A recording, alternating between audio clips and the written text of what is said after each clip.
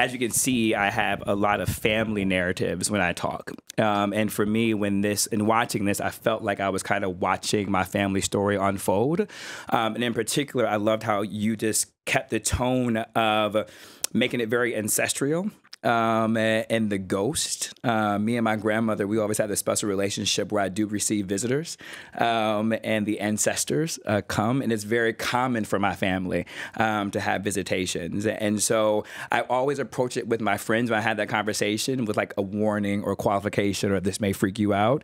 But the way you did it, I didn't feel like it was uncomfortable for the audience. I'm just curious, in your directing and your thoughts, how did you keep that tension of having like that ancestral feel, not just for the ghost of stutter, but really even the ghost of the piano in there, so consistent but not too over the top? I don't know. I mean, for me, it's trial and error, first of all, but as well as a lot of families, which is how I approached it, believe in the spirits and the spiritual world. So for me, I wanted to see what would happen if we actually indulged ourselves in and went, leaned into that, which is why I wanted the presence, not only of Sutter, but of the rest of the ancestors always with us.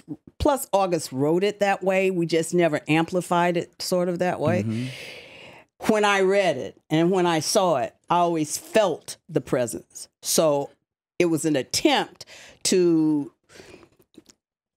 actually acknowledge them there in a metaphysical world. Plus, I'm a Christian, so for me, and I'm very much into what biblically has been said that God wanted us to hear. So in that realm, I just jumped into it and asked God to sort of show me in a way of how to navigate that without, I wasn't really trying to think, oh, is this going to spook somebody out? Is this going to, if you get deep into who we are and how we live and those things, which August, I think, was saying, marry our ancestral African with our roots, Southern Atlanta, Georgia, with who we are in this country, there's something explosive and genuine and powerful about it. So we need to embrace it. So I just tried to embrace it, and I hope we were successful.